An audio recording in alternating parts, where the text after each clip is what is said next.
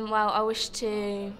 become professional, play for the Arsenal ladies first team and the England women's senior team, and to be in many World Cups and European Championship finals as much as I can. SportsAid have organised this, and it's at the Nottingham Building Society.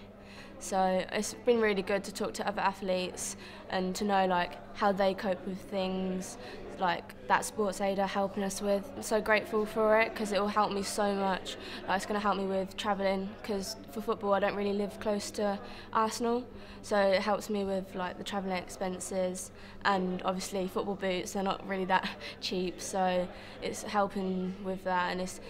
a lot easier now, it's like a weight lifted off of my parents' shoulders. Yeah, I think the Nottingham Building Society will help so much with long term, because obviously